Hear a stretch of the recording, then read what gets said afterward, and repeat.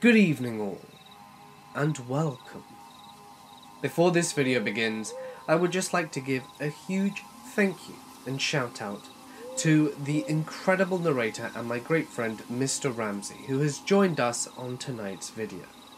Please be sure to go over to his channel afterwards, check out his amazing volume of work, subscribe and show him some love. I'm sure you will really enjoy his content. But anyway, for now it's time to prepare for the walk in the woods. So get comfortable and let the darkness take control. I've told this story to a few of my friends, and many of them don't believe me. I'm gonna be honest, if someone would have told me this, and had I not experienced what I did, I wouldn't believe them either. This happened when I was in Girl Scouts a few years ago. My troop were camping near a Navajo reservation, and in the middle of the night, I needed to pee. And knowing that the toilets were a little far away, and me being quite lazy, I decided to just trot along to behind a bush and do my business there. So, off I went. I did my business, and certainly wasn't far from my tent, as it was on the edge. So, I started walking back, and that's when I see it. There's something in the moonlight. I can't quite make it out, but it does make me stop so that I can admire it. It's a strange shape. Is it a rock? I tilt my head, and that's when I see a gleam, a reflection from its eye. This thing is alive. It tilts this enormous dog-like head, and I stand there petrified. I look up and down, and there's barely enough light to make out some kind of strange, brown, doggish creature. Sort of like if you were to stretch a dog and have it stand on its hind legs. But these legs looked strong and muscular, and nothing like a dog's back legs. It stood there, and it looked at me, and I looked at it. For a moment, I thought that this was going to be the end, and that that creature was going to take me away and swallow me whole. It looked like it could. It must have been at least 7 feet tall, and I'm quite a petite thing after all. But just before I managed to soil myself, the creature, whatever it was, made a mad dash and was gone. It was dark and I couldn't follow where it went, but I went back to my tent and passed out. I woke up in the morning and tried to pretend that what happened didn't happen. I ended up peeing myself in my sleeping bag from the fear, it seems, because I woke up soaking wet. That was unpleasant. Needless to say, I didn't have much fun at camp anymore, and I was always on edge. I never went back.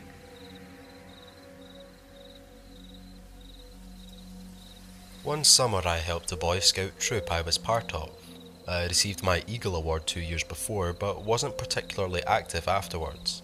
I liked camping and they needed a few leaders.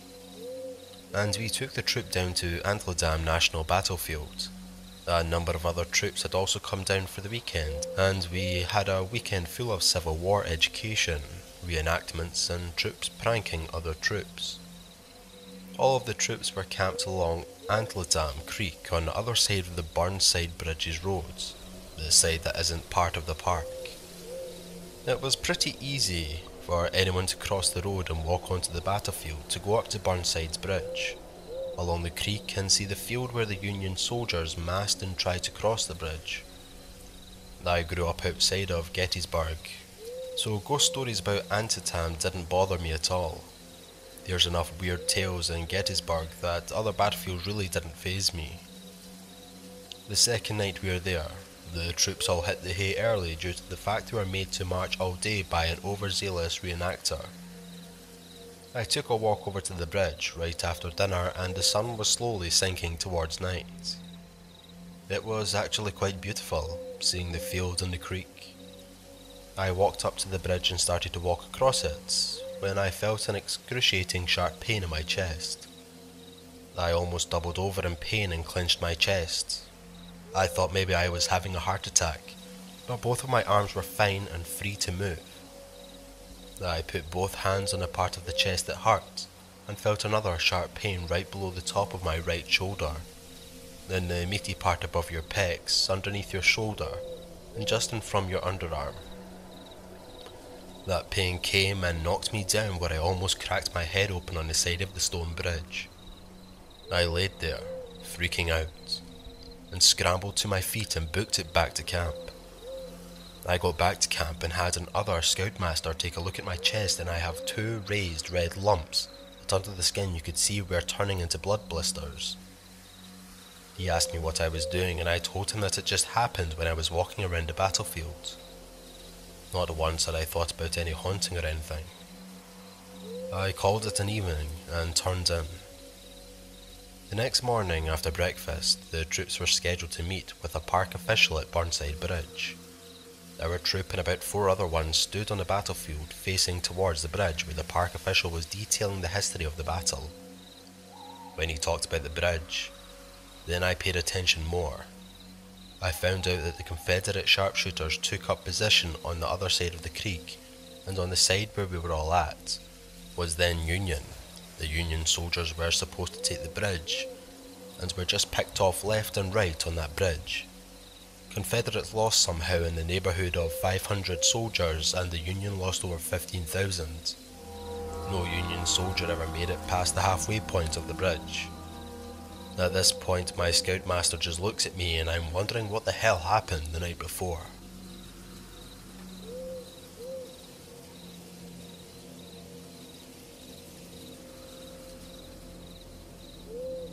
A couple of years ago, my brother bought a large piece of land out in the middle of nowhere, about 30 miles or so from cell phone reception.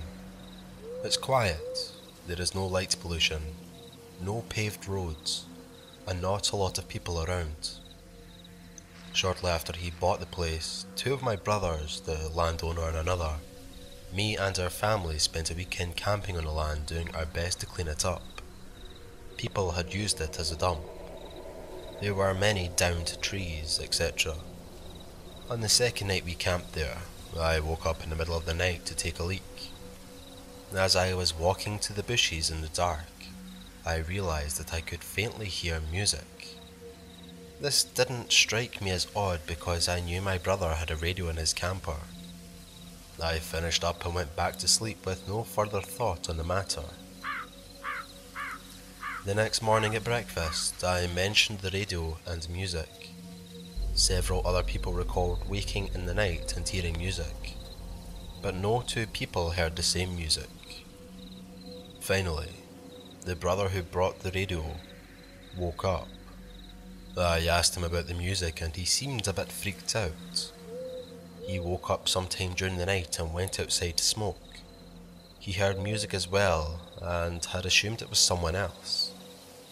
I should mention that he was the only one with a generator and a radio. It wasn't his radio we heard. It wasn't anyone else's either. I've been back several times, but I'm a bit freaked out by the place at night. I have fun while I'm there, but I'm almost always armed and I don't sleep in a tent anymore. I sleep in an SUV with the doors locked. It may seem kinda dumb, but realizing that everyone heard different music when there are no people, no functional radios, and no electricity is quite creepy.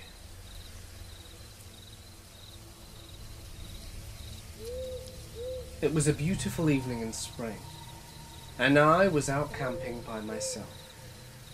I was gathering some wood to stoke the fire. The sun was just starting to hit the horizon, and I was gathering my wood so that I could finish my fire and have enough wood for the night. That's when I heard something, a rustling in the trees. Now deer are common in the area, but it sounded different. I look around and don't see anything, then continue my walk until I get some more sticks, and calculate that it's just about enough and start making my way back. I'm still admiring the sunset as I'm walking back to camp when I hear something again. I look over my shoulder and I see something unprecedented.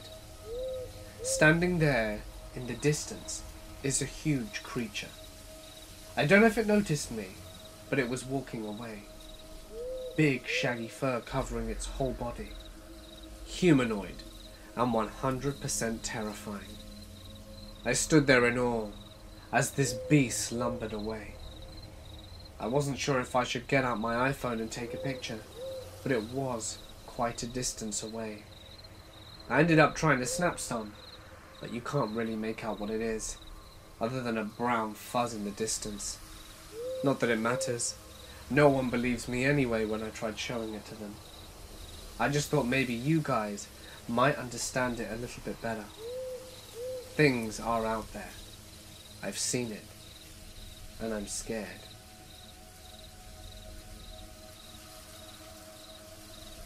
I went camping with a summer program when I was 16.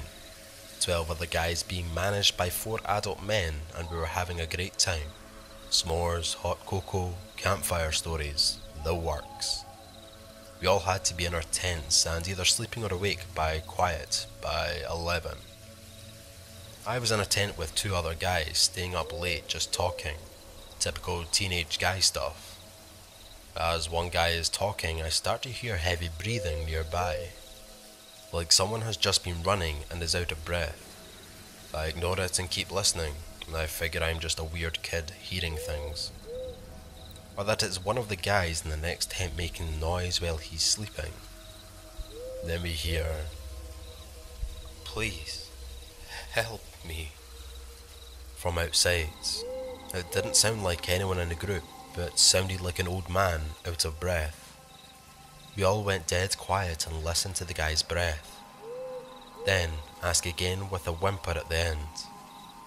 I don't know what possessed this guy near the front of his tent, but he turned on a flashlight and opened the inner flap, but kept the outer zipped and looked out. We see just a pair of bare, old, scabbed and pale legs standing there. It looked like the guy had been walking nude through the woods for some time. He asked for help, but kept standing there. We were all paralyzed with fear, but the guy at the front managed to say, "Keep walking down the trail, our ranger should be around soon." The guy stopped breathing and said, No rangers. They keep me here." It was at this point someone else finally spoke up. A chaperone came out of his tent with a flashlight and cautiously asked him, "How long have you been out here? What happened to you?" The old man didn't answer. He just started sobbing and ran off into the woods. We saw by the flashlight that he was completely naked and emaciated.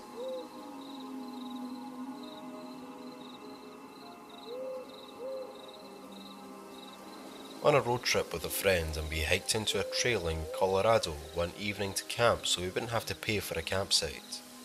Found a little clearing by the stream. My friend set up a tent while I decided to sleep under the stars.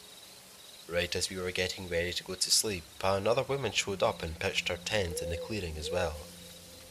I hadn't been feeling well that day, plus we had to hike in with all our stuff. So when I slept hard. Woke up to a ranger shaking me and asking if I saw where the bear went. The bear? What bear? Then I look up and see the woman's tent just shredded. Turns out she had left her food in her tent that night. We hung ours from a tree, and a curious bear came by at like 4 in the morning to have a snack. And tearing into her tent, it ended up breaking its claws across her forehead as well. She decided to get out of there, though why she didn't bother waking either me or my friend up to let us know about this, I don't know. Anyway, pretty freaky thing to wake up to. Just to clarify some points and answer some questions. Number 1, I have no idea how I slept through it. That's what made it even more confusing and freaky when I was woken up by the ranger. I was definitely really tired and, like I said, not feeling great, so I know I crashed hard. We were also by a creek, so there was definitely some white noise of the water flowing, and the woman was on the other side of the clearing, so she wasn't right next to us. but was she just amazingly calm in a situation? Was she freaking out in total silence? I don't know. She arrived pretty late in the evening and we didn't talk to her, so maybe that's why she just passed on by on her way out. But we were two other females camping out there with her, so I'd like to think if the roles were reversed, I would have woken my camping neighbours up, or asked them for help. Number 2, I wouldn't call it a bear attack, more like the bear smelled something yummy in that tent, and upon cursory examination of the object blocking said bear from the yummy smell, I realised that it quite easily bypassed this object with its claws. So I don't think it was like, roar, kill this tent and all the occupants right now so I can get to this food. More like, hey, something smells good in here. And my claws get through this thing just fine. Let me scratch a bit more and make it so I can get in. And in the process of getting in there, the claws also scratched the woman's forehead. Number 3, I know the claws raked her forehead because the ranger told us. She was totally fine. He said he just needed a pretty big bandage, and she actually drove to the trailhead with the ranger to show him the right trail, but she didn't want to hike all the way back to the clearing. Number 4, yes, camping in bear country. If you can't, number 1, put your food in a bear box at an established campground. Number 2, put your food in a bear canister, often used by backpackers. Or number 3, put your food in the car in places where bears haven't learned how to peel back car doors like a can opener. For example, don't put your food in your car. Then you want to hang your food from a tree. You hang it far enough away from the truck on a thin enough branch that the bear won't be able to climb to it, and far enough off the ground that the bear can't reach it by standing on their hind legs.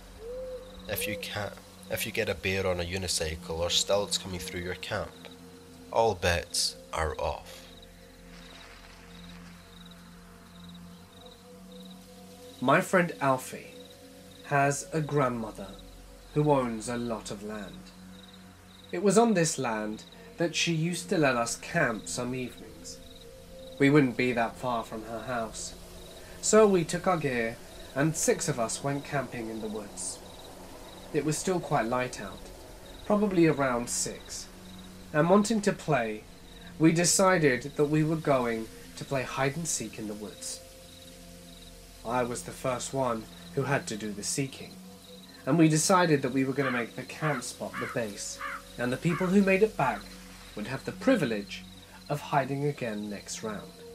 So off they went, and I counted to 100 before I started looking around. They were easy enough to find. There weren't that many spots to hide in the woods, but we all had a good laugh.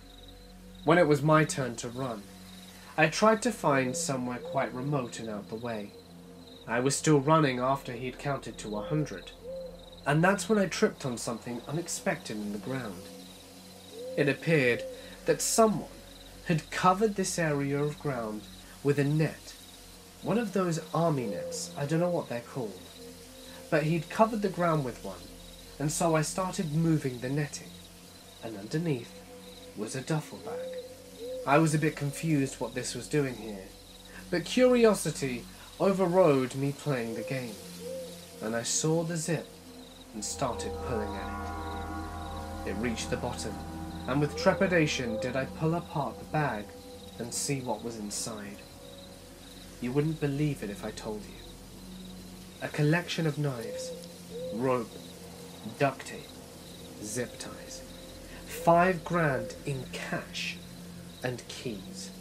Lots of keys. I'm pretty sure I had found a murder kit. When my friend Zach approached me and told me that I was caught, I just told him to look at this bag I found. We were both in awe and horrified. The game ended quickly. We went back to the camp and discussed what to do. There were 5 of us, and there was 5 grand, and we were 17-year-old boys. So what do you know? We decided to pretend that that money was never there, and pocketed a grand each. Safe to say the secret didn't stay secret for long, because our parents found out that we were spending a hell of a lot of money on random stuff, and they hadn't given us the money, and started to ask questions. But that came after. Point being that we decided to show up at his grandmother's house with the bag. She had a look of horror on her face and called the police. They came out, inspected the area and took the bag, and asked one important question. Was there anything else in the bag? We all shook our heads and said that the contents were complete. I feel bad now. I think we should have owned up and said that the money was in there. But being greedy little teenagers, we really weren't thinking about that. Only now do I see the errors of my ways 10 years later. Nonetheless, we handed the bag over and the police took it away, and nothing ever came of it.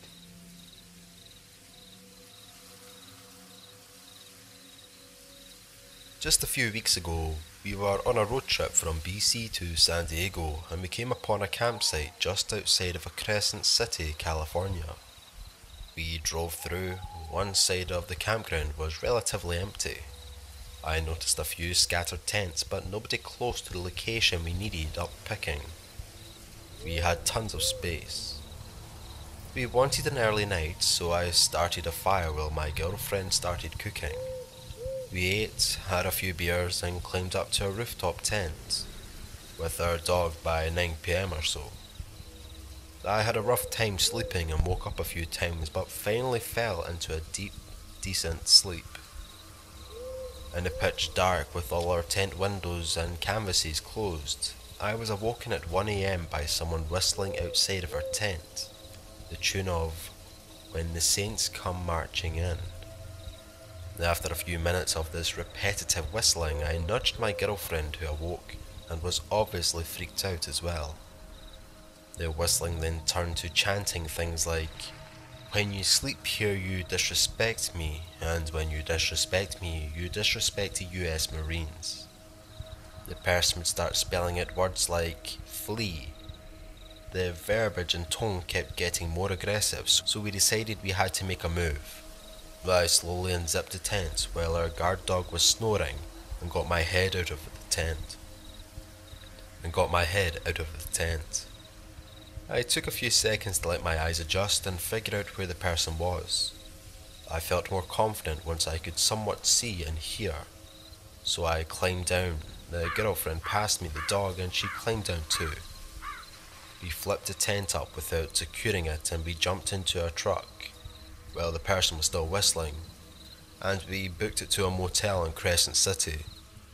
The next morning we drove back to get the few belongings that weren't in the truck, and the family had been camping a few sites over said it went on for another 2 or 3 hours, and it was the scariest thing their family had ever experienced.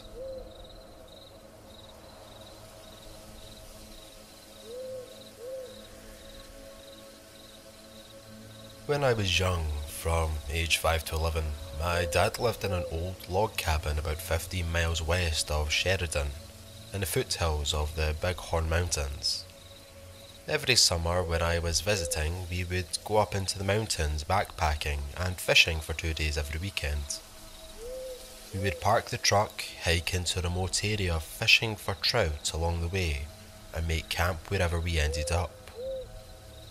We encountered a number of strange and creepy things and got into some scary situations with wildlife, but the one that sticks with me the most was an ancient abandoned camp we found.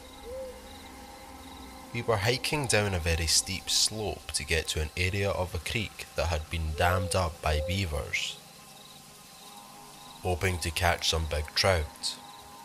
I had climbed out on the rock ledge and was looking for a way down when I saw the stock and action of an old rusty rifle sticking out of a tree, where the tree had grown around the barrel years before.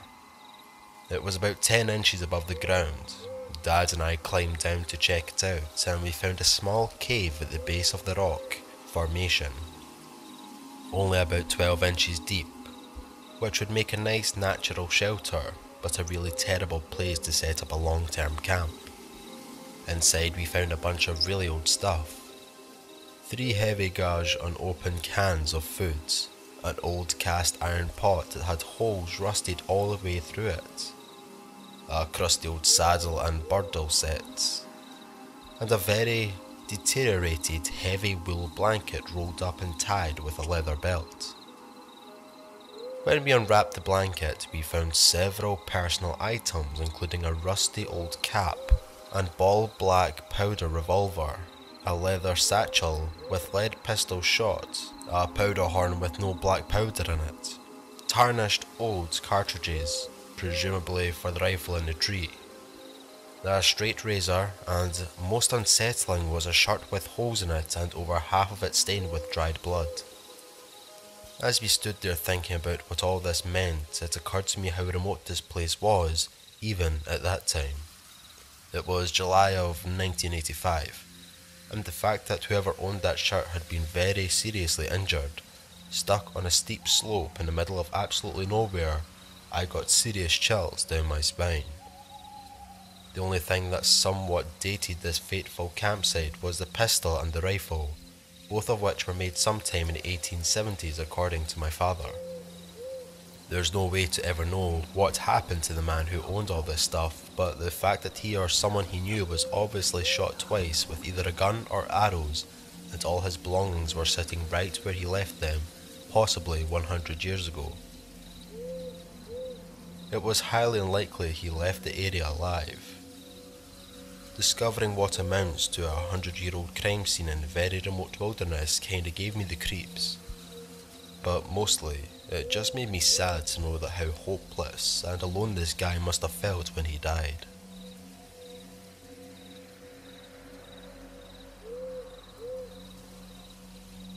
A few years ago, me and my best friend had an idea to launch an eco-friendly fashion brand and design our fashion around nature and the patterns within it. You'd be surprised how many amazing patterns nature has, and I was really into exploring and finding all these cool and quirky patterns I could make from them. It's a bit hard to explain, and a lot easier to see. Point being, we were in this really hippie phase in our lives, and we thought it would be a good business. She and I both invested all of our savings into it, and after a few months, we're still not really making anywhere near the returns we were hoping for. After an argument, and me having a creative drought, I decided to go back to my roots, to try and go back to nature, and hopefully find some more successful patterns, and ultimately, inspiration. So, I took my pencils, my pens, and my little sketchbook with me to go camping. I didn't go particularly far. I knew the place I was camping quite well. And after being there for a few days, I started exploring more and trying to find nicer and interesting patterns. Stuff like the bark from trees, certain types of leaves, the way that grass can grow and flow. It was all very pretty. And it was on one of these occasions that something had caught my eye. It was a mushroom growing behind a fallen tree. The thing is, this mushroom was beautiful, but it was very near a pitfall, and I saw that if I were to fall down this ditch, I would be in trouble. However, the slope looked sturdy enough, despite the fact that it was covered in foliage that had fallen. So, I put my feet there tentatively, making sure it could hold my weight. Sure enough, it did. And so, I sat myself comfortably, and got out my pencil and started sketching this epic toadstool. I think I did it justice, and just as I was getting up, I lost my balance, and the worst happened. I fell, and I tumbled straight down the cliffside. It was a lot larger fall than I had thought, and I smashed my head on the way down. When I woke up, it was nightfall, or dusk, because there was still a tinge of light in the sky, and my whole body was aching in pain. I looked around me, and there was no one. I tried screaming for help, but my cries were feeble, and my voice was broken. I inspected my body for damage, and although I was full of cuts and bruises and didn't have anything that serious, I felt like my back had snapped. It was in so much pain. and finding it hard to find the words to even begin to describe the pain my back was in. And so I tried dragging myself, having no idea where I was or where I was going to. I ended up passing out from the pain and woke up again a little bit later into the night, fearful that I was going to die. For those of you wondering why didn't I check my phone had been launched from my pocket. Stupid baggy pockets. And was nowhere to be found. My visibility was severely compromised, and I could hardly get back on my feet without collapsing. When I woke up in the morning, after passing out again, I gathered enough strength to pull myself, and I somehow managed to scream. Within about half an hour, someone stumbled upon me. They were kind enough to drive me back and took me to a hospital. I was checked out and within about 4 days discharged, having lots of drugs put into my system in order to cope with the severe back pain. I had done a fair amount of damage. Even though that was incredibly traumatizing, for me, the worst part was not finding the notebook. I tried going back a few months later, but of course, it was gone. Me and my friend ended up disbanding the business, which was a shame. I think it had potential.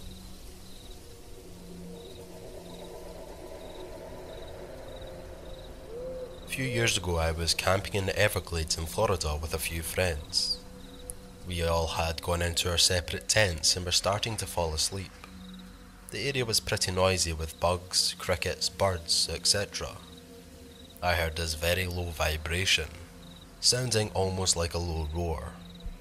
It was powerful enough to vibrate in my chest. Suddenly, everything in the forest shut up. No bugs, no birds, nothing. About 30 seconds later, my phone vibrates and it's my friend in the other tent texting me, asking if I heard the same thing. The four of us kept texting each other, wondering what it was. About 10 minutes later, all the animals slowly started making noise again.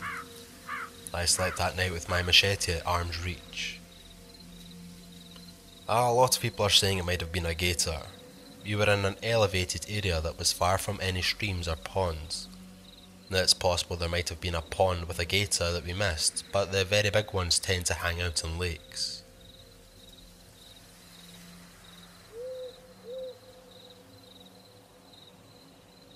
We had 2 tents next to each other, about 5 feet apart, in the middle of the mountains. I have my 3 little brothers in one tent and me and my girlfriend in the other. It's night time and we have just put the fire out, so it is dark. Everyone is in their respective tents snoozing off into dreamland. About an hour later, I am the only one awake. Suddenly I hear soft, human-like footsteps circling our tents, over and over. Confused, I ask who's there with no response. The footsteps continue, so I step outside. No one. Footsteps stop. I go back into my tent. Footsteps start again. I make my presence known and go back out, but there's no one. Footsteps stop. Of course, I check on my brothers, but they are soundly asleep. I repeat the same process about 4 or 5 times, believe it or not. The footsteps always stop. I end up just going to sleep to the footsteps and not caring. When morning comes, I ask my brothers how they slept, and they respond with, "Fine, except for you walking loudly around the damn campsite all night."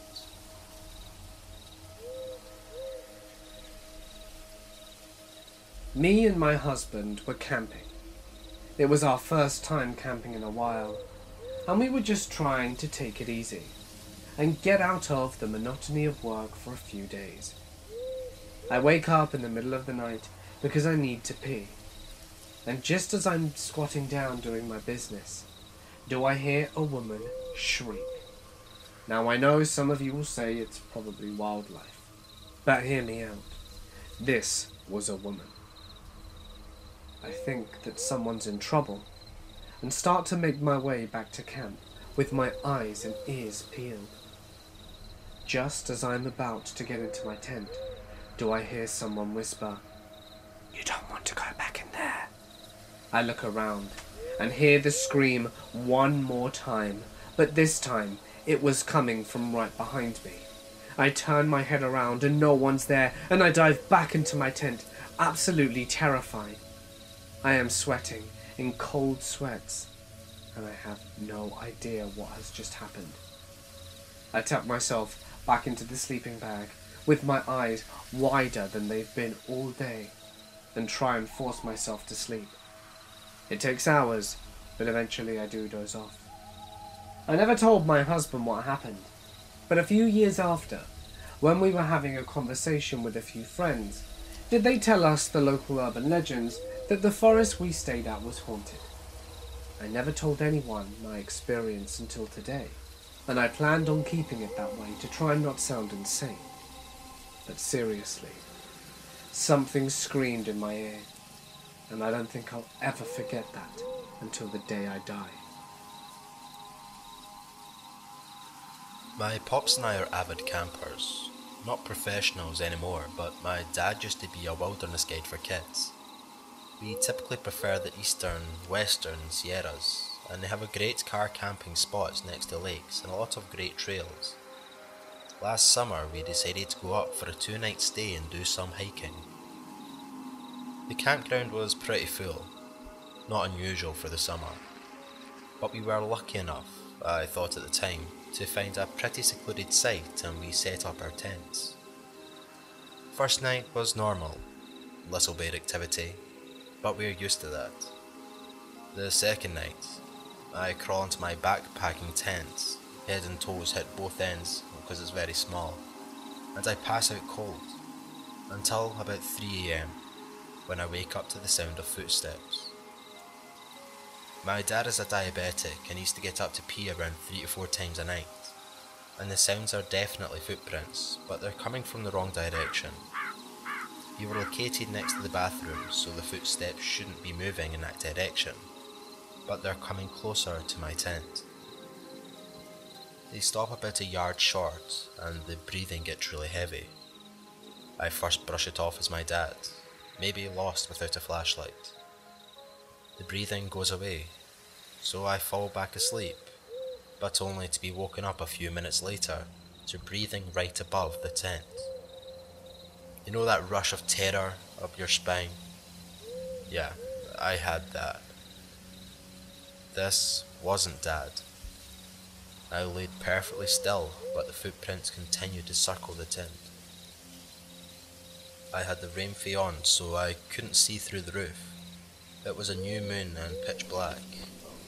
Now I convince myself, a heavy sleeper, that I'm dreaming. Just as that thought runs through my head, I feel a single finger run the length of my foot through the tent. Real, slow and methodical. Now I figure, I had to be dreaming because my foot is in my sleeping bag, and I couldn't possibly feel that. But that comfort disappeared quickly when I realized, using the small ambient light available, that my floor was bare and out of the bag.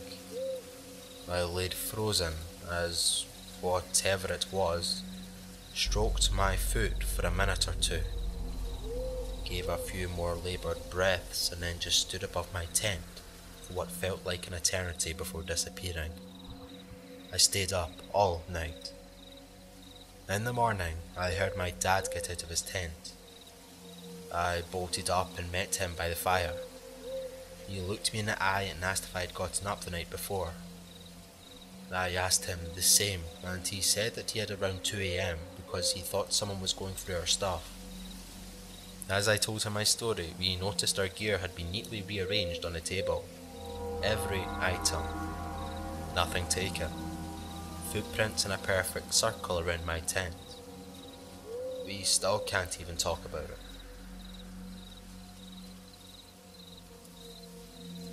One night I was camping near where an old river dam had been. I pulled the canoe in late, so I just draped the tarp over the canoe and crawled in underneath it and fell asleep. In the middle of the night I woke up to the sound of roaring water. I crawled up out from under the tarp and the sound stopped. I thought I must have been imagining it, or the wind through the trees or something. I crawled back under the tarp and the sound started again. This time, when I crawled out, it didn't stop. The sound got louder and louder. I realised that it sounded like water ripping through the woods. Even the dogs had their hair on end. I quick pulled the tarp off the canoe and dragged it up to the top of the ridge and waited to see what was making that noise. Then I heard the voices. Men yelling and a dull thumping noise. I huddled down next to the boat, pulled the dogs close and waited for the sun to come up to find out what was happening. Morning came and there was nothing to see. To this day I don't know what it was, but I have my ideas. I will not camp there ever again. I was told that the land remembers, and that's fine. I just don't need to be there when it's remembering.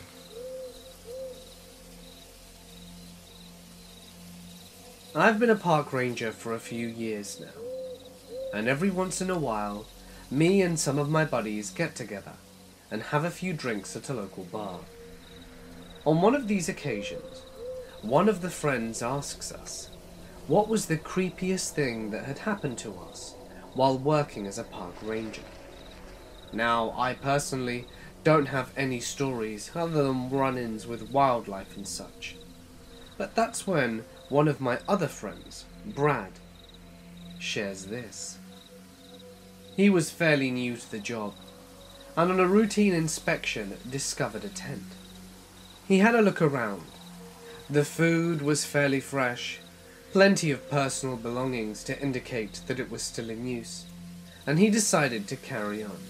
The only reason he decided to check it out in the first place was because some people had reported it been there for a while. Clearly, it was still in use though. And that was it. He went off and did what he had to do.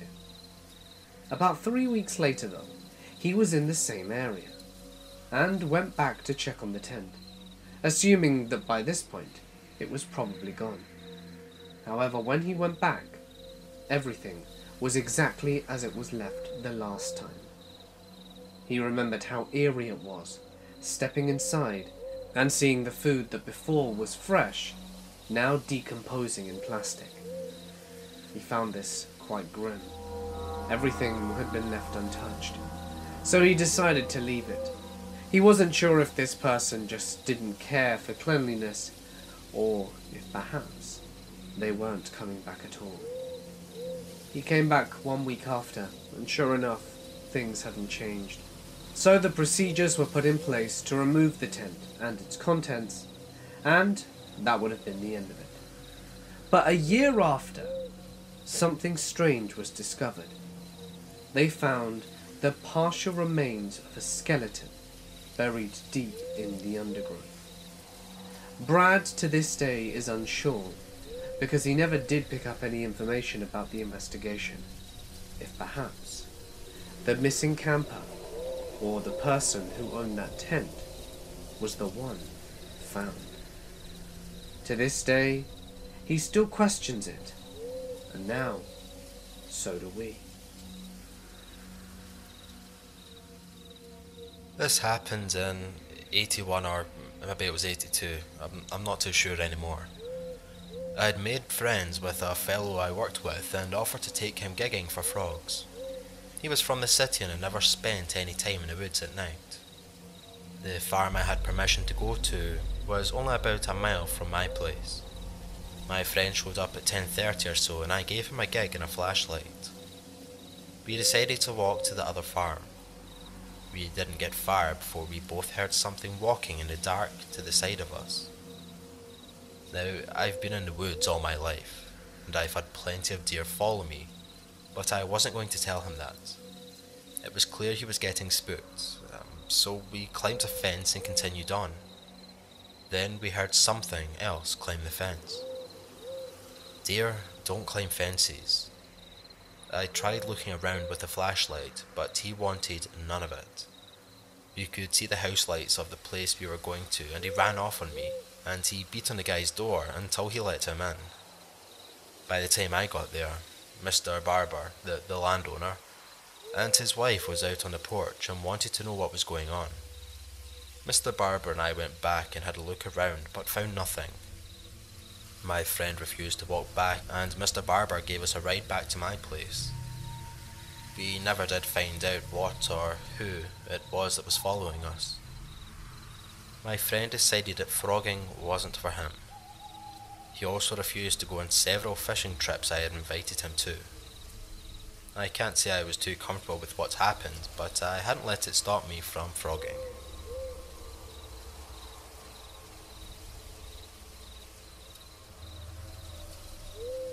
While backpacking the Alpakian Trail in northern PA, a friend and I just finished hiking up a very large hill and were ready for lunch. We had planned on eating at a shelter that was another 2 miles down and up another hill. After some discussion, we decided to eat at the shelter as there would be more water. Well, as we arrive at the shelter, we come across who we initially think is another hiker. But no, this guy was just carrying an old school backpack and was digging for crumbs out of the bottom of the Fritos bag. So he seemed out of place. We asked if he was backpacking or day hiking. Never making eye contact, he mutters out, "Backpacking." We then asked if he was section hiking or through hiking, as in doing the entire trail. He looks at us with this weird look and says, I'm just hiking through. After a little bit of talking and avoiding all of our questions, he just quickly said, I gotta go. As he packed his bag, we asked what his trail name was so we could look out for him on logbooks. He clearly had no idea what we were talking about. And this struck us as odd because anyone that hikes knows what a trail name is, and usually has one they go by. After sort of explaining what he meant, he said, "Alright, it's Hatchet." Which was obviously a load of crap because the guy was holding a pack axe in his hand when he said this. Well, we continued hiking and we reached our camping spot. We got settled for the night when I was awoken by Hatchet rustling through my backpack. Now, my friend and I both use hammocks, and I had my backpack wrapped around the tree my hammock was hanging on, so he ended up shaking my entire hammock. I screamed, "Hey!" and he looked at my hammock, stared right at me for a good second, then bottled.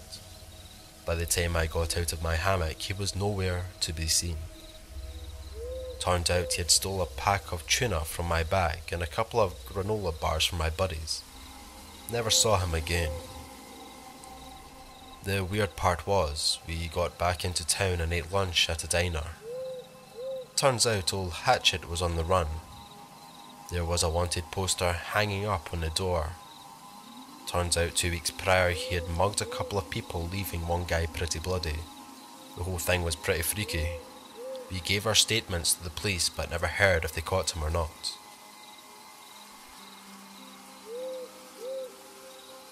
I was going camping a few weeks ago with some friends. We had all decided to just get a few beers and have a nice chill-out session with a campfire. That's what we were doing. But at some point, my friend Emily wanted to know what was around the area and insisted that we all put our beers down and have a nice little walk around. So, that's what we did. Emily was the first to shoot up and started going off in a random direction. We all followed, and within about 15 minutes, we came upon an old, dilapidated house. It looked like a house that had been standing there for about 100 years, entirely made out of wood. And you know what? We were somewhere so remote, I think we may as well have been the first people to discover this in a long time. Or so I thought. We have a look around the outside, and we try the front door. It swings open with no resistance. And as I'm looking around, Emily is heading upstairs, and she lets out a small gasp. We all run up to quickly check what's going on, and that's when we see it. The skeletal remains of a person in the corner.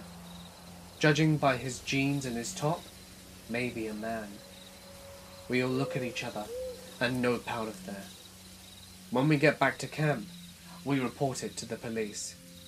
And after some follow-up a few weeks later, we get informed that it was a homeless man that had disappeared about 15 years ago.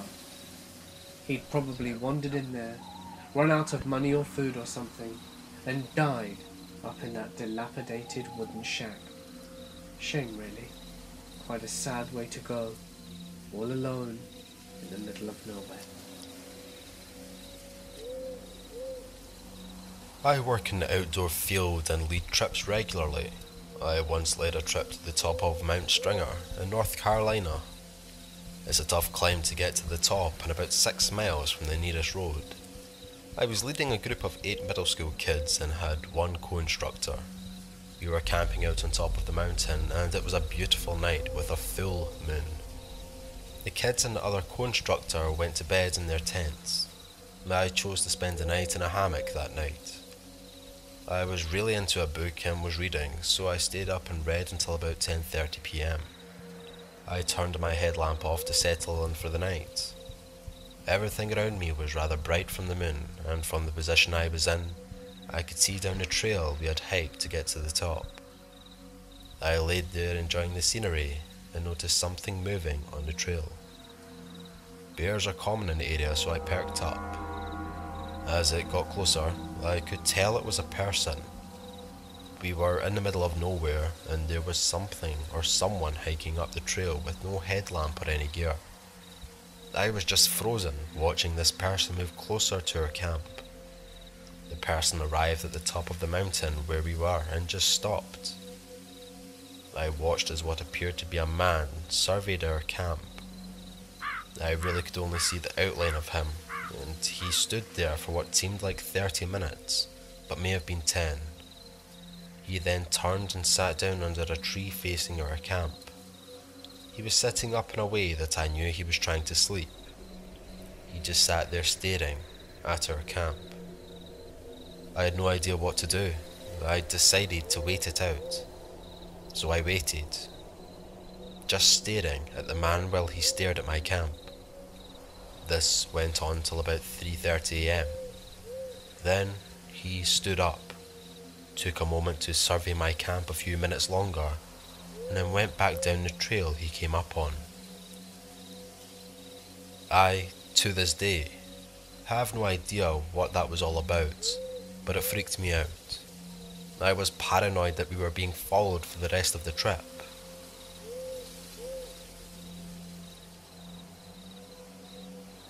I need to give you a bit of background information so that you can understand this fully. I was 22 at the time. Me and my boyfriend had been together for 7 years. He was my first ever boyfriend. We had started going out when we were still in school and had stayed together that whole time. I never went to college and neither did he. We both just got regular jobs so that we could be together and closer. We even had a young daughter together. She was 3. Part of me thought that that was the only reason he stayed, because of Nancy. Anyway, my mum agreed to look after Nancy for the weekend, so that me and him could go camping. Camping wasn't my break of choice, but there you go. He really wanted to be in tune with nature, and said that we would have a great time. Now, something else I need to mention is that me and my boyfriend had been on the rocks for a while. We weren't living together, and we thought that this could help strengthen our relationship, which we desperately wanted to do as we had a daughter together. So, I agreed, and off we went. He took us to a nice remote camping spot in the middle of nowhere. I can only imagine why he wanted to pick somewhere so remote, and I don't think there's any prizes for guessing here. The first night was nice. We were having a really nice time. He bought champagne, grapes, and really made me feel special. Saturday morning we woke up, and somehow we got into an argument, and he refused to talk to me for a few hours. So I ignored him and read my book on a tree. Last he decided to stomp around and look on his phone. when his phone finally depleted of battery, he started trying to argue again, at which point I'd had enough of his juvenile bullshit. This tiny argue escalated, and we said a lot of mean things. Basically, it was the end of our relationship, and it was in the worst possible way. He also confessed something to me, which I had only suspected before, but now, since this was the end of all arguments, he decided to just spew it over me. He had cheated on me not once, but twice, with 2 of my best friends. What a kick in the ovaries. And so with that, I decided I had had enough of his bullshit. I told him that that was it. It was over, and that I never wanted to see him again, and that he could never see his daughter again. Okay, of course he did get to see her, but I was pissed. I grabbed my shit, put it in a small bag, and ran off into the woods. Now, this is where I made my first mistake, because I had literally no idea where I was or where I was going. He drove us here in his car, and this was his tent. I was genuinely clueless. I'd never even camped before. I just ran and ran and ran, and was crying my eyes out, stopping occasionally to wipe my tears, and just carried on running, thinking that perhaps he was going to chase after me, and desperate to ensure that did not happen. When I'd walked for about an hour, I then realised I was well and lost, but in my humble mind, thought that I knew the way back if I needed to go. Somehow I told myself that in a few hours I would make my way back. I'd walk back, we'd sort of make up, maybe, and everything would be fine. Or worst comes to worst, insist that he drive me back. And that's what I tried to do. Only, when I got back to the location which was where we were camping, he was gone. How did I know it was where we were? Well, it was because we had a little fire pit, and the embers were still there. I remember making a little spot for us to go to the toilet, and sure enough, that was there as well. He just packed up and left without me. And of course, he killed his phone by draining the battery, so there was no way of letting me know that he was ditching me in the middle of nowhere. Now I was starting to freak out, and the light was depleting from the sky. I panicked. I started walking towards where the car was, but the car was gone. He'd driven in through some rural backcountry roads, and I told myself that my best chance was to follow these roads. The darkness approached very quickly, and without any light in the sky, I was alone in the dark. I couldn't see my way, and after falling down a few times, I walked into the foliage, lied down on some leaves, and cried myself to sleep. I was absolutely terrified.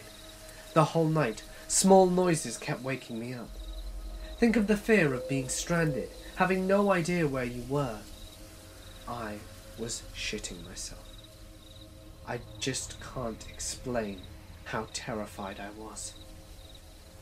In the morning, though, I got up and I felt a little bit better, and I walked my arse off down all these roads, but every road seemed to lead somewhere I didn't know. This was backcountry. These could have been old logging roads for all I know, and it seemed to be an endless maze of going nowhere. Darkness was approaching once more, and I was incredibly hungry and absolutely exhausted. I was crying to myself, because by this point my phone was dead as well. And of course yesterday, when I tried telling myself I could leave by myself if I just followed the path, I was way too stubborn to give him a call, or give anyone a call for that matter, and now the option was gone as well. The next day, I woke up again, still stranded, genuinely thinking that I was going to die out here in the wilderness, when fortunately, I saw a passing van. I ran into the middle of the road and flagged it down, and there was a nice family in there, and I asked them if they could take me to civilization. They told me that they were driving in to do some camping for the week, and I asked them how far away I was from civilization, and explained that my boyfriend had left me here 2 nights ago and that I was lost, alone, and really needed to get home.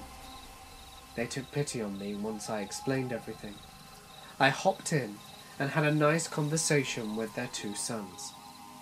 The drive back to my house took nearly an hour, and I gave them $100 and was so grateful for their help.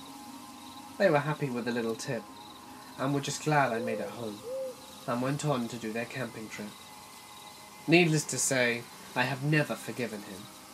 He does get to see his daughter on alternate weekends, but Christ, I can't believe he would do that. For all he knew, I could have died out there. Would he have gone back for me, I wonder? He says he would, but I will never know.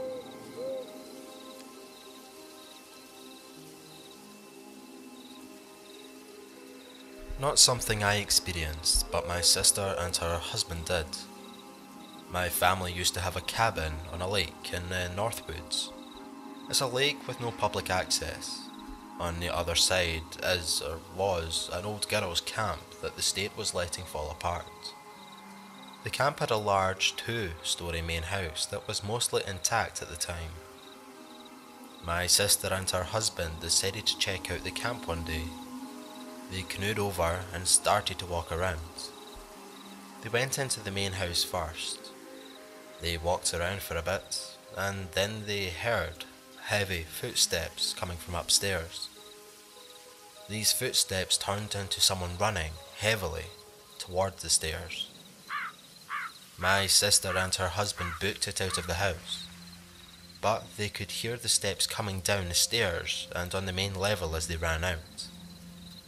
They opted to run around the house instead of heading back to the shore. They never saw who it was, but they heard them enter back into the house, and then they heard them storm back outside again. They went into the woods this time and heard someone running in the woods after them. They took the long way round to the lake back to the cabin. My dad and I had to go back later that day to get the canoe. We never heard or saw anything.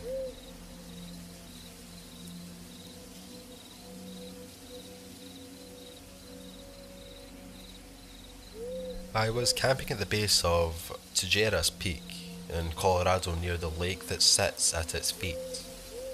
I am about to fall asleep when I hear something walking outside of our tent. The sound of small twigs snapping underfoot. It is slow and careful sounding. I start to think and hope that it's just a deer or something wild.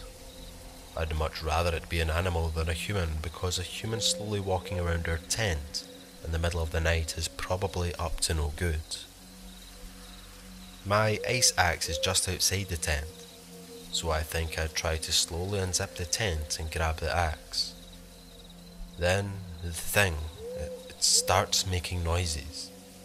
It stops moving, maybe 5 feet from our tent, and it starts breathing heavy and then scraping on something just outside of the tent. Suddenly it stops. Again, and maybe 20 seconds later, it makes another odd sound. Kind of like a person with hoarse vocal cords trying to say, "Ha," but more forceful. The whoop doesn't sound like an owl, it honestly sounds human. I quickly unzip the tent and grab our ice axes, and I'm ready to start swinging. I'm too chicken to jump out of the tent, so I just lay there clutching my axe. The thing finally walks away, and I'm so tired from hiking all day that I fall asleep shortly after.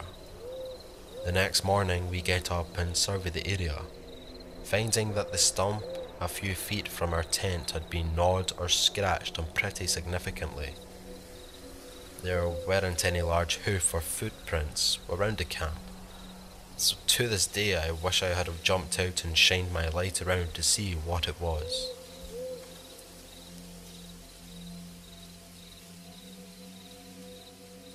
Allow me to give a bit of backstory. My wife and I had 2 beautiful baby girls. Before we had kids, we had both been very outdoorsy, active campers, and explored all over the country. However, you know what it's like when kids are small. It's very hard to organize and almost impossible to carry out. But we felt our girls were old enough and decided to get a big 4-person tent and share this experience that we loved so dearly with them. They weren't too thrilled with camping, to be honest, but if I recall back to my own youth, neither was I. After a few days though, they got used to it and started to see the fun in all of this. It was on one of our last nights that this experience occurred. The girls had already gone to sleep in their tents, and me and my wife were just outside by the fire, having general chit-chat time. We look at our watches and decide that it is indeed time for bed, as the girls, still being quite young, have a tendency to wake up early. And I don't feel like it's a good idea to let them be unsupervised at such a young age, outside in the middle of nowhere. So, back into the tent we go. For some reason that night, I had trouble sleeping. It was one of those nights that when you go to bed when you're not sleepy, and the sleep doesn't quite grip you. I was tossing and turning, and I just couldn't do anything. So, I pulled my Kindle out and started to read, on the lowest brightness setting. I was trying very hard to focus on my book, but something was wrong. Something was nagging at me, and I couldn't make out what it was. After a few unsuccessful pages, which I had to keep rereading, did I hear something? In the bushes, nearby, I could make out a sound. A rustling. It sounded like someone was coming this way, or something. I lowered my Kindle, and then shut it off completely so that no light would illuminate our tent. The embers of the fire might have still been going, but I was hoping that it would be enough so that they wouldn't see us, who or whatever they were. Just to give you a bit more info, we were in quite a remote part of this area, and there shouldn't have been anyone else around, at least not in my books. Why would anyone go stalking around in the middle of the night? I was thinking all of these things when a flashlight was pointed straight at the tent. The girls didn't see a thing. They were all passed out. And I saw the flashlight and nearly crapped myself. Who was this? I then heard the rustling. The person, it was definitely a person, was now walking quickly and with purpose towards the tent. I started to freak out. So, I quickly made my way out of my sleeping bag and towards the entrance of the tent, just waiting. It was then that I heard the person walk around the tent. The flashlight was no longer on. They were contemplating what to do. It felt like hours. I was frozen there in terror, worried that something was going to happen, that the person was going to bust in. I had forgotten my gun in the trunk of my car. A tactical decision, my wife said, to leave it, and that we would be fine, and I felt like a moron. I sat there, eerily quiet, hearing the leaves crunch underneath this guy's boots, when all of a sudden, I hear the tent zipper slowly start to descend. It was fight or flight, and when the tent was open enough, I lunged out and threw him to the ground. I managed to do it a lot better than I thought in my mind, and that's when he pulled a knife on me. We stood there in the darkness, me in a sort of attack stance, and he with a knife, neither of us moving. He didn't give any reason or explanation, and I didn't give any words either. In a dead stare-off, he looked at me one final time, and just turned around and walked away.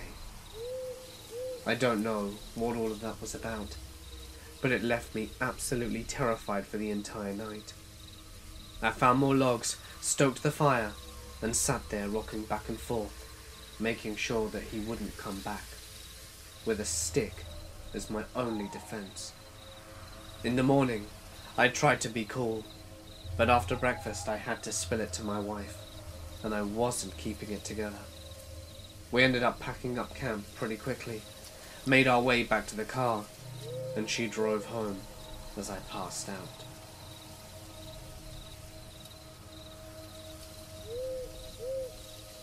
Around 18 months ago, when my girlfriend and I first got together, we went camping regularly with a couple of friends in a large ancient forest. We would go in, set the tent up in the light, have a barbecue and some beers, then sleep well, our friends would. We went several weeks running, same routine, different friends each time, until one night we decided to leave the tent and return later so we would get some more supplies. We returned to the tent at dusk, but found a stick figure made from twigs at the entrance of the tent. We smoked a bit, had some booze. One of our friends, who reluctantly joined us on this occasion, turned strange. He disappeared into the woods, which we found strange as he was petrified on the way into the woods. And then when we could hear nothing but singing for at least an hour, he eventually returned and he continued to party until it started to rain heavily, at which point we decided to call it a night. We woke up in the morning and decided to pack the tent down. It eventually became obvious that the trees surrounding our tent had the same shape as the figure carved in the bark. We pretty much rushed to get out of there and came across a still burning pit of fire surrounded by felled trees. This was the final straw, so we ran the remaining mile back to my car. I have to add that the woods I'm talking about has a history of deaths and suicide, and has also had reports of witchcraft too. In fact, the surrounding 20 miles has quite a lot of stuff just like that.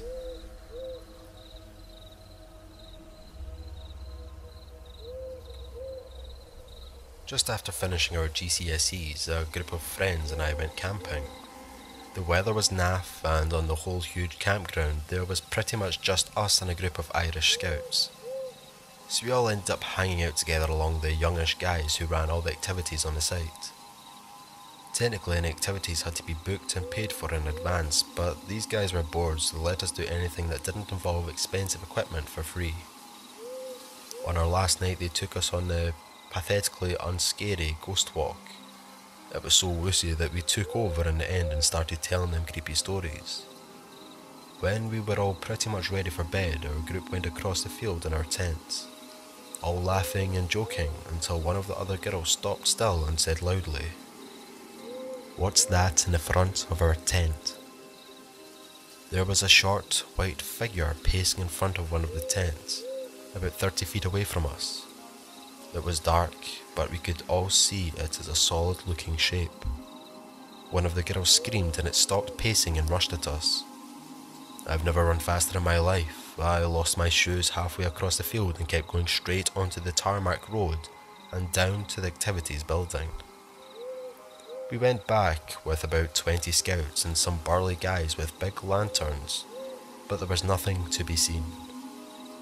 Who knows, it was probably just mist or something, but it was scary at the time. It hasn't put me off camping though. I just needed to man up.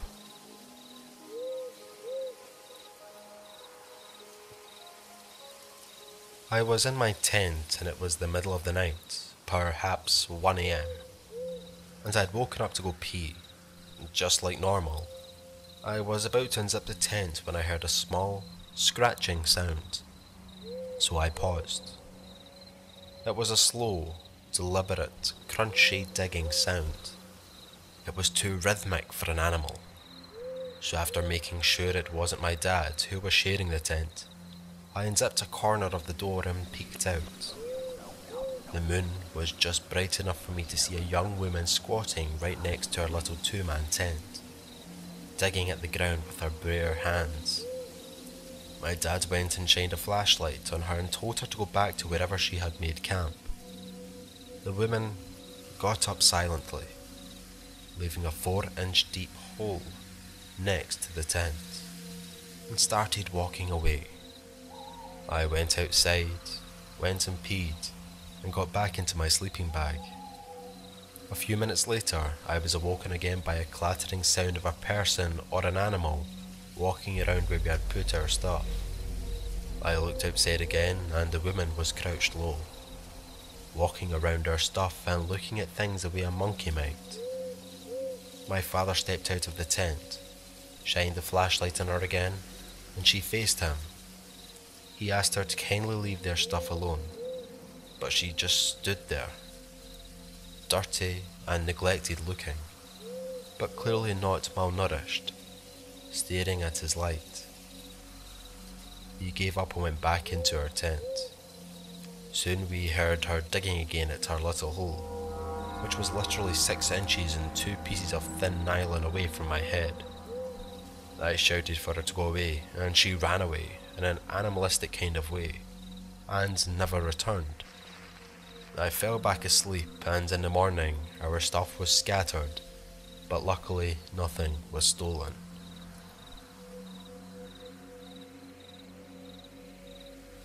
I hate camping. I've always hated camping. I've been 3 times and each and every one of them has been worse than the last.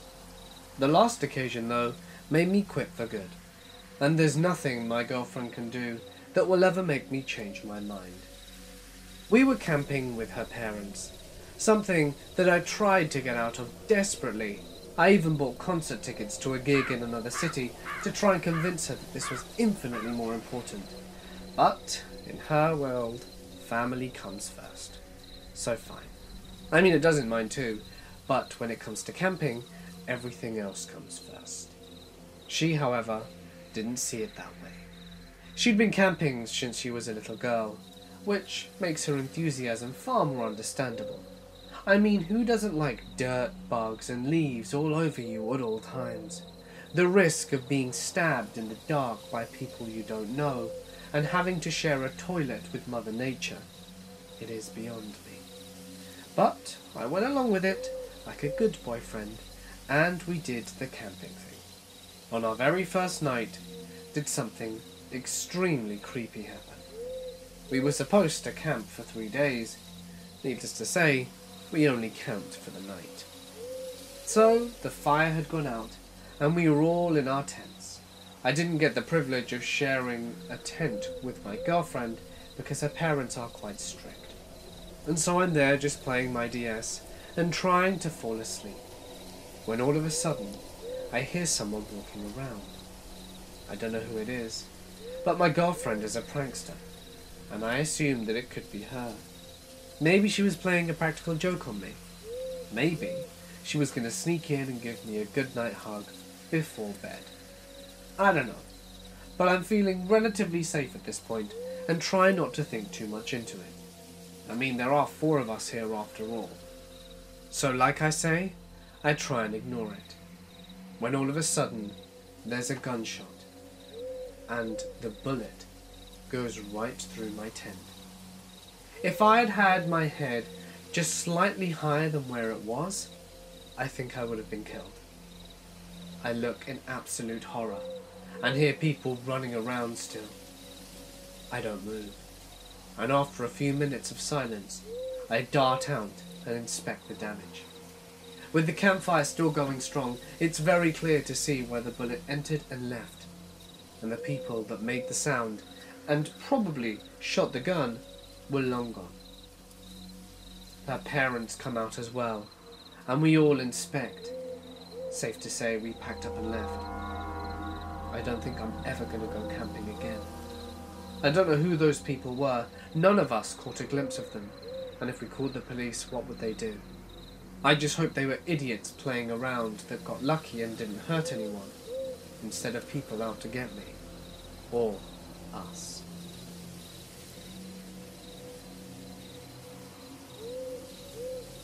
This happened to an acquaintance of mine and his son. This took place back in the early 90s. He had taken his young son for a father and son type hike out of Skagway. If any of you are familiar with Skag Patch, there is quite a network of trails above town at Lower Dewey Lakes. So, it's evening, dinner done, tent up, bedtime. Sometime later, around midnight, he's woken up by the tent shaking violently. Then silence. Then again. Keep in mind it's late August and pitch black. I mean as pitch black as you can get under the heavy coastal rainforest with no moon. This shaking kept up for over an hour. He had no idea what it was. He went out with his headlamp, yelled, and heard nothing. Would go back in the tent, then it would start up again. He could hear footsteps whenever it happened. He was pretty shaken up by the next morning, as you could probably imagine. He reported it to troopers, and the only thing they could come up with was someone with a night vision set up, messing around, or something else.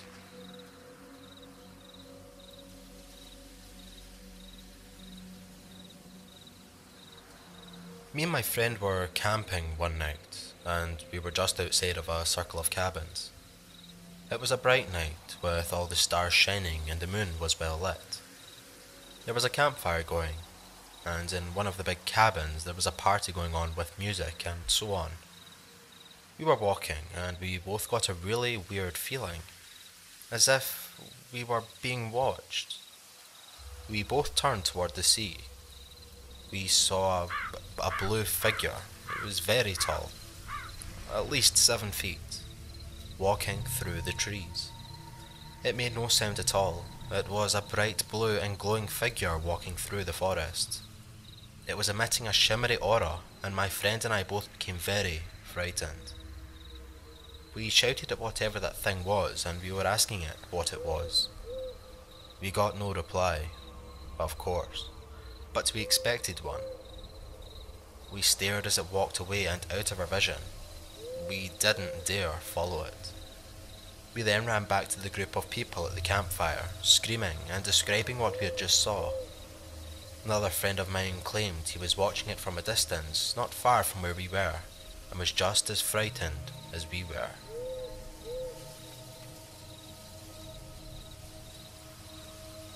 Hey guys, it's Mort here, and thank you so much for listening.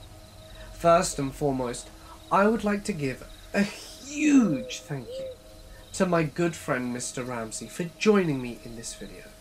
It has been an absolute pleasure to have you on, my friend. And to everyone listening, please go over and check out his collection of amazing work. The description's on screen soon, and in the description we'll send you to his channel.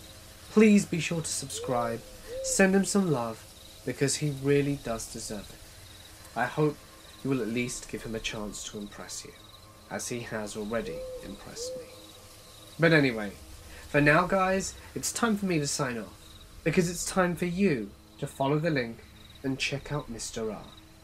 Stay awesome, and I'll see you in the next one.